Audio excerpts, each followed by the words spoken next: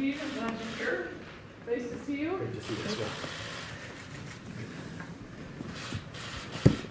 Well, thank you all for being here today. I'd like to thank the Prime Minister for taking some time to chat with me before, I'm sure, a very busy Stampede schedule. I hope you enjoy it. We're all busy at Stampede. No kidding. But of course, we do have some serious things that we need to discuss. I had sent a letter to the Prime Minister saying that we'd like to bring our emissions reduction and energy development plan with a target of carbon neutrality by 2050 in alignment with some of the objectives of the federal government. And that will require us to have some conversations about 3 areas that I don't think we have agreement on yet, but I hope to.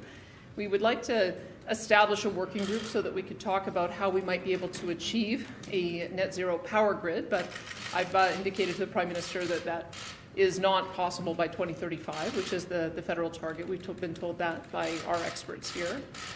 We also know that an emissions cap or emissions reduction, such as the one that's been proposed, of 42% by 2030 would also result in essentially a production cap, which we don't think is realistic or feasible as well.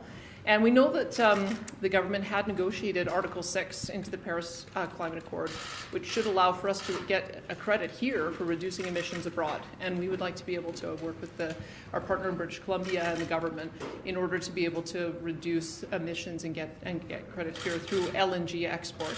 And of course, I've also given him a letter to take away on our request that Parliament be recalled so that we can put an end to the port strike in BC, which is causing extreme hardship to our producers and our exporters here. Minister. Well, thank you very much, Premier Smith. It's great to see you again. Great to be here at Stampede, a great opportunity to celebrate this extraordinarily vibrant city and the best of Western pride and heritage and culture. It's really a great moment to be here where the country descends on Calgary, and it's been a lot of fun already. I want to start by, of course, recognizing there's still thousands of people who've been evacuated from their homes across Alberta. The Premier and I have been working on responding over the past weeks and months to this wildfire situation, and we'll continue to be there as necessary as first responders and firefighters from around the world are helping out here in communities. I'm glad to be sitting down to speak with the Premier about how we create great jobs and grow the Alberta economy, because that's of tremendous benefit not just to people here in Alberta, not just to the country's economy as well, although it is significantly, but also in generating solutions for the world.